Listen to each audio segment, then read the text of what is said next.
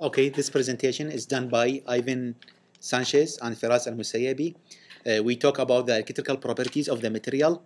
First, we're going to talk about how the electrical conductance and the resistance characteristic and physical phenomena distinguish between conductor, semiconductor, and insulator, and how the metal affects with amplification, temperature, and deformation, and what's the difference between that factors here in the above with semiconductors, especially with when we are doping impurities versus temperature with that intrinsic and extrinsic semiconductors.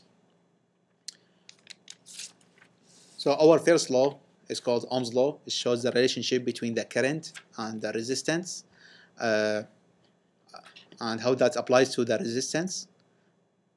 So first of all, we're going to see voltage equal I, which is the current, times the resistance.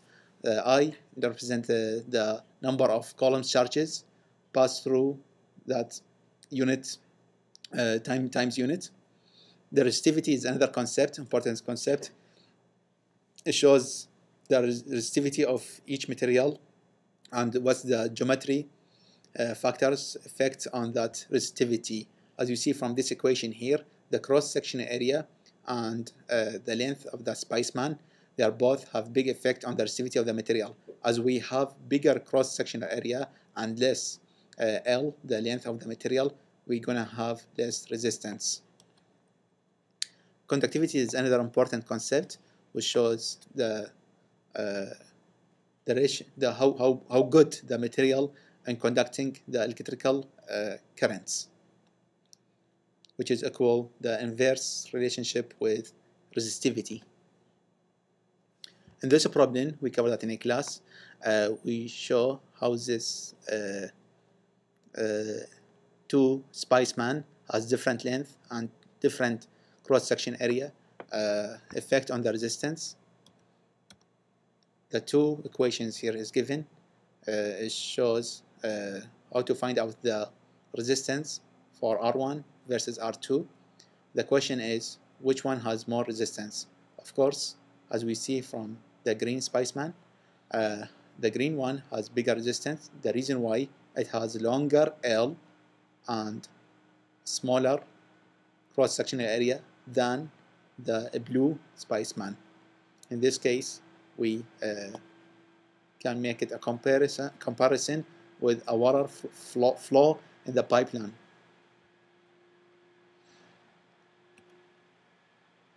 Another important definition is the current density, which shows the relationship between the current and the cross-section area for the spaceman. As we have bigger cross-section area, we're going to have more current flux go through that spaceman. And another concept we go over it, which is called electrical field potential, which has big effect on the electronic flux, the current density.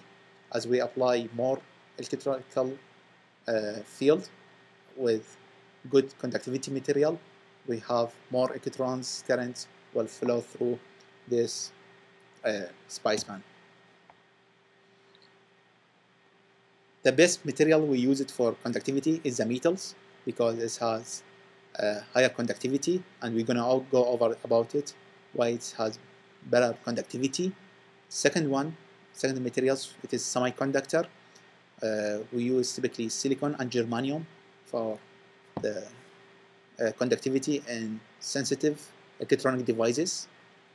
And how we're gonna treat these materials, semiconductors, in which make it higher efficient material for conducting current. Ceramic and polymer, there is less chance to use ceramic in our conduction material because their conductivity is typically much lower than metals and semiconductors. While for polymer, as we see here, the conductivity is very low, and we need a lot big excitement energy to excite the electrons from valence band to conduction band. And while we apply this energy, this polymer material might burn out before we reach to a conduction band. As an example of the conductivity for this wire, it's made from a copper, which is what typical wires made from copper. We ask us to find the minimum diameter for this wire if we have applied voltage less than 1.5 volt. As we said in this problem, typically we use Ohm's law, voltage divided by the current, and to find the resistance we have to know the length divided by cross-sectional area for that wire times the divide by sigma, the conductivity. From the textbook table, we have the conductivity for the copper 6.07 times 10 to power 7. So after we find the resistance, we can find a cross-sectional area by using this equation. And the solution is 1.87.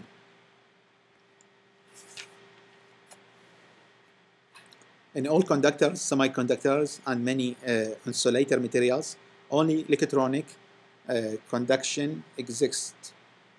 And the magnitude of the electrical conductivity is strong, depends on the number of electrons available to participate in the conduction process. However, not all electrons in every atom accelerate in the presence of electrical field. The number of electrons available for electrical conduction in particular material is related to arrangement of electron state or level with respect to energy in the manner in which these states are occupied by electrons. Anyway, the influence in such that distinct atomic this state may split into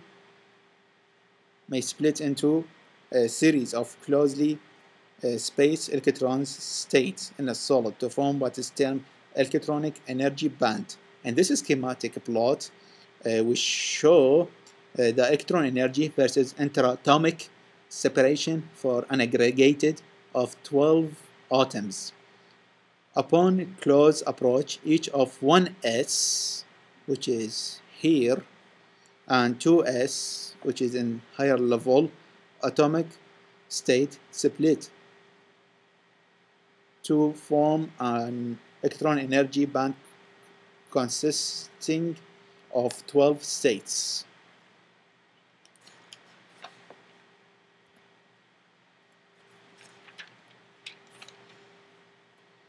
This is another schematic which shows the conventional representation of electron energy band structure for a solid material at the equilibrium interatomic separation. And for this part here on the right side, the electron energy shows the electron energy versus interatomic separation for an aggregated of atoms. Illustrate how the energy band structure at equilibrium separation. The energy gap typically is the energy required to excite the electrons from conduction band to from valence band, this guy here, valence band, to a conduction band.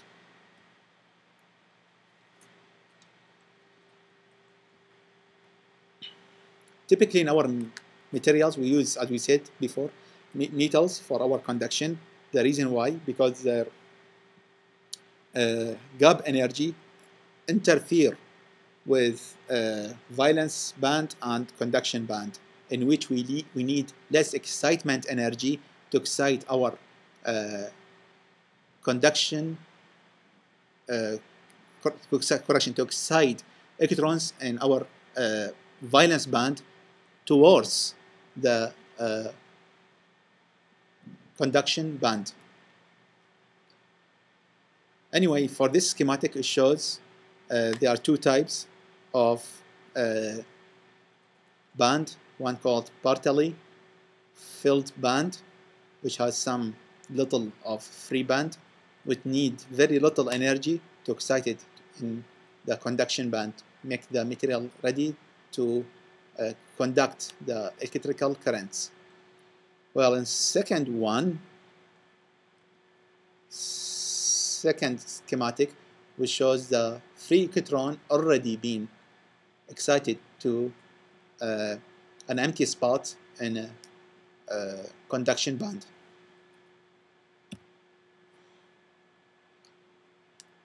Now for the insulators and semiconductors, we have obvious energy gap that make a space between the valence band and conduction band.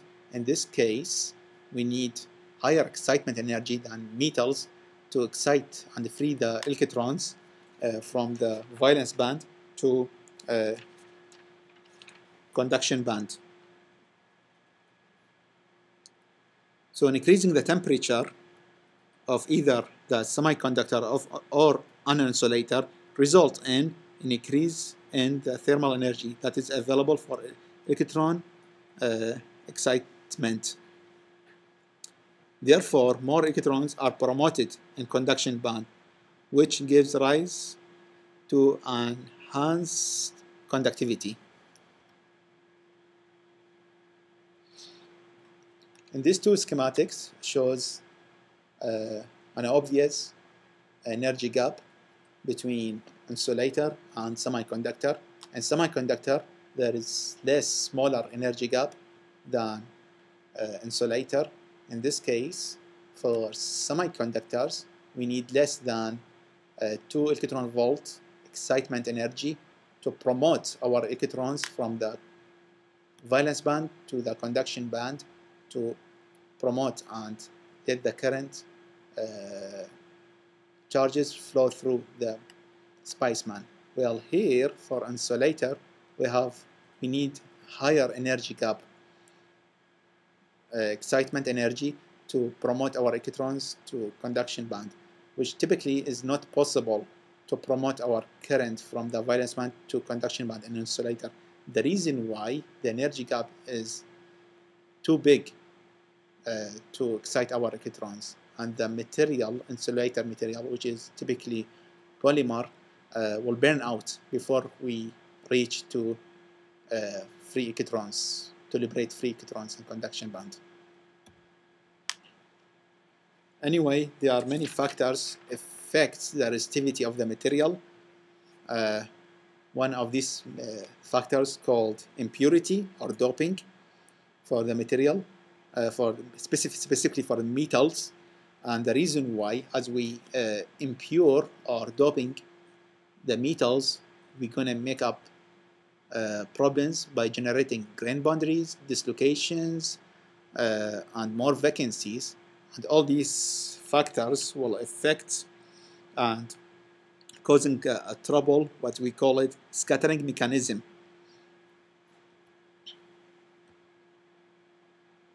As we see here from this schematic, when we have pure copper, it has less resistivity, but when we make it impure, add nickel,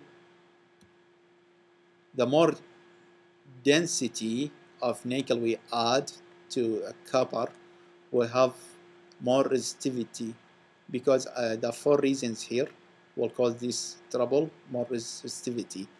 One is grain boundary, dislocation density, and the vacancies, and impurity materials, impurity atoms. On all of these will cause problems for letting current go through more freely in the materials. In this equation here, what we name it Math-Heinz rule, if I am saying it right, which shows the relationship or the factor that affect the resistivity of the material, specifically for the metals correction. One called thermal problems, the first problem, which is caused by increasing the temperature. Increasing temperature in metals that will causing a vibration, atomic vibration and atomic structure that does not make the electrons or charges to move freely in that spaceman because that vibration. Second one, the impurity, as we talked here. And third one, deformation. As we have more deformation, that will cause or increase the number of electron scattering locations. In this schematic here, which shows how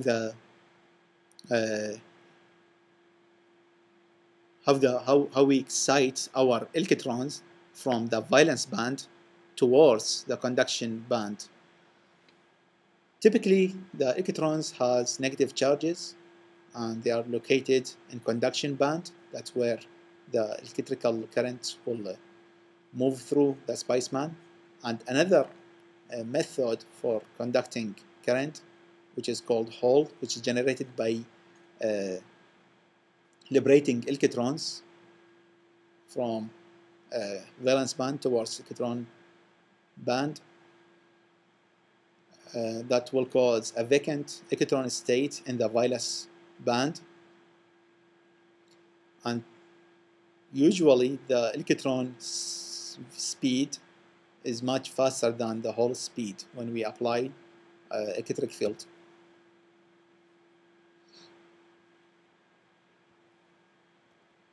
Typically in our applications, in semiconductor application, intrinsic, we use silicon and germanium, and they are another material we use as a semiconductor, but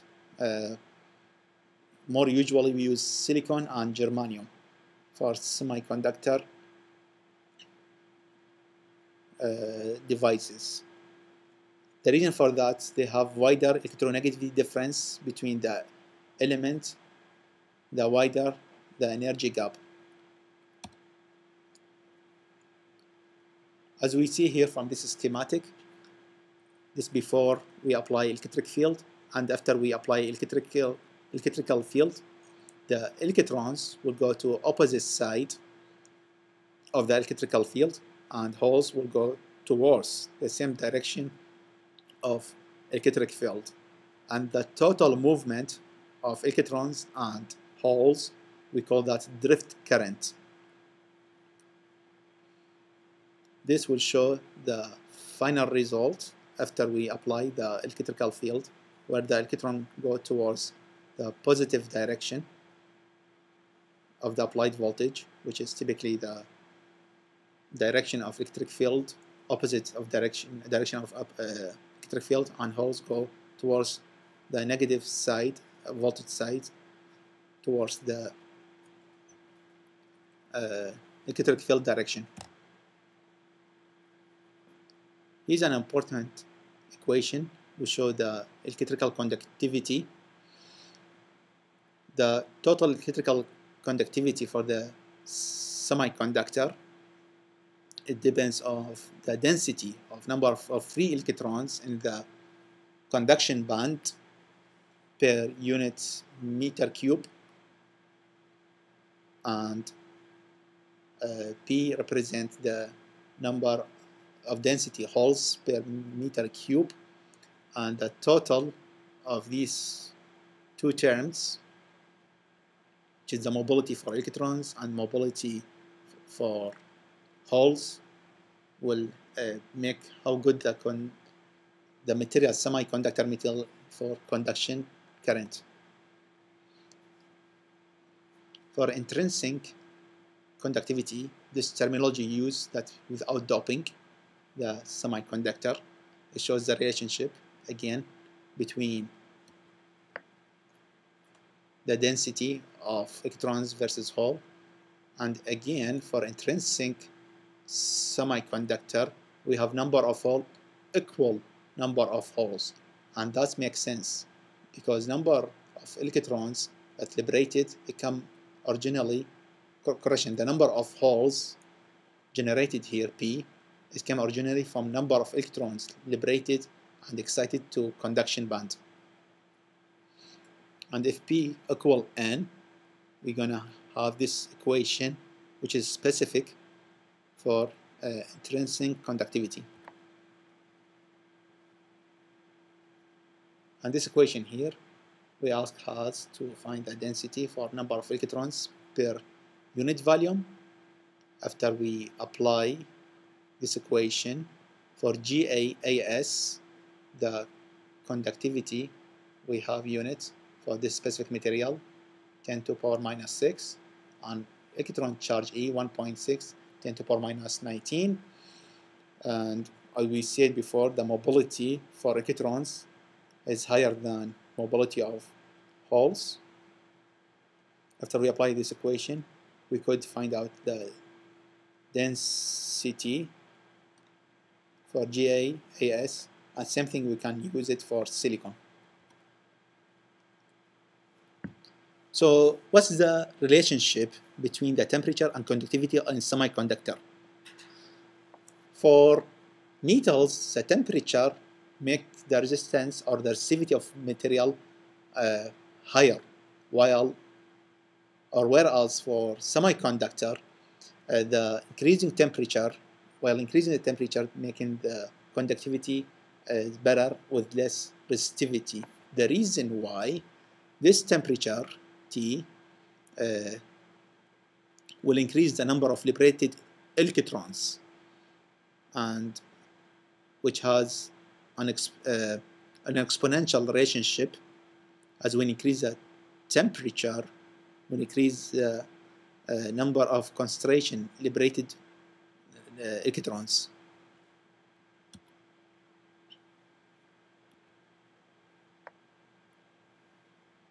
On the other hand, we have a terminology called extrinsic, which came originally by doping the materials, semiconductor materials, with another material which make the number of electrons in valence band close to Fermi states level. In this case, while we have more electrons in valence band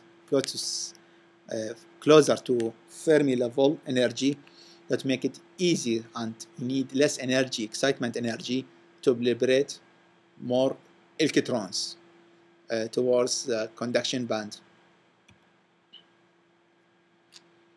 As we see here, we dope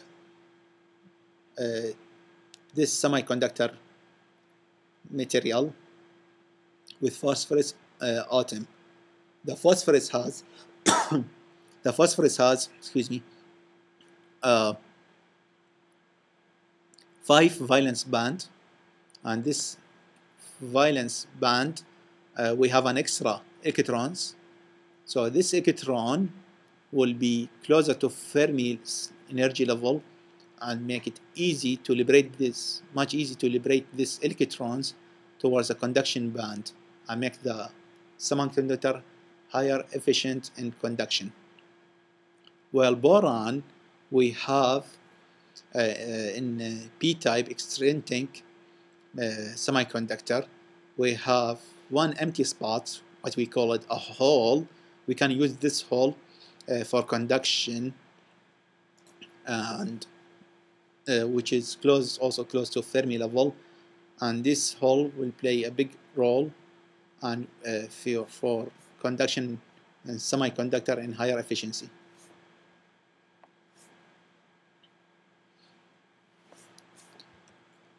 Again, to make our comparison between intrinsic and extrinsic material in terms of the applied temperature. So for extrinsic, it needs less temperature than intrinsic, because we dope it with phosphorus in case we have N, or boron in case we have p-type material. So this guy, extrinsic, will need less excitement energy, temperature, to liberate our electrons towards the conduction band, from valence band to conduction band. So in this case, for doped silicon, we have conductivity increase with doping. The reason why, as we said, as summary, because the amplification site lower the activation energy to produce mobile electrons.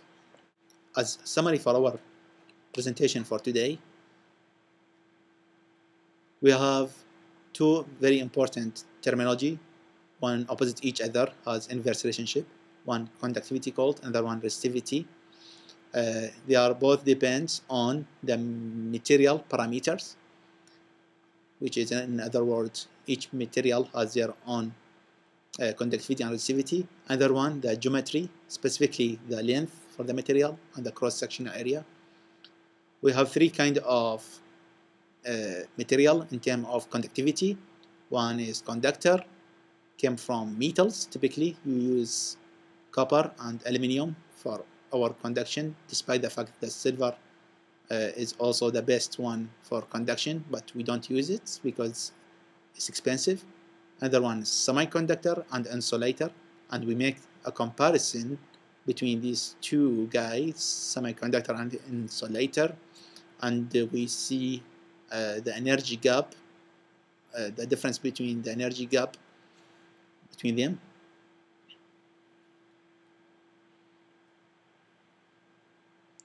For metals, the resistivity increases with the temperature because that will increase the atomic vibration that will impede the current flow through the material. Also adding amplification because that will increase the number of grain boundary and dislocation density, and plastic deformation will cause also more resistivity because increase the number of electrons scattering dislocations. For pure semiconductor, we call the intrinsic, the conductivity is increased with the temperature, as this temperature will liberate more electrons from the from the valence band towards conduction band. Another kind of semiconductor, we call that extrinsic, by doping this material or semiconductor with boron for p-type that will generate more holes than electrons, and phosphorus for n-type that will generate more electrons in comparison with holes. Thank you. We're done.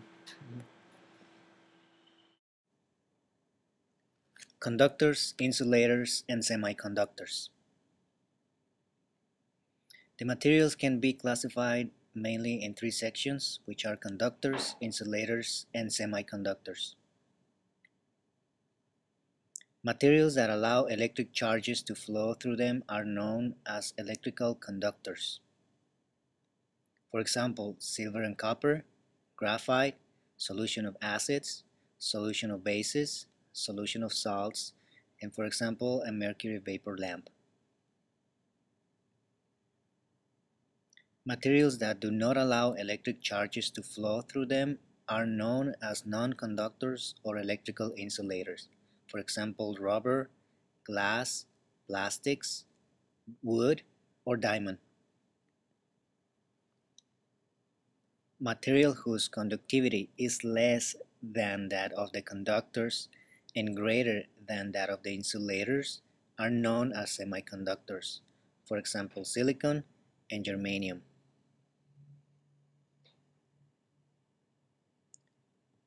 We have diamond and graphite, which both are made out of carbon, and yet they are different.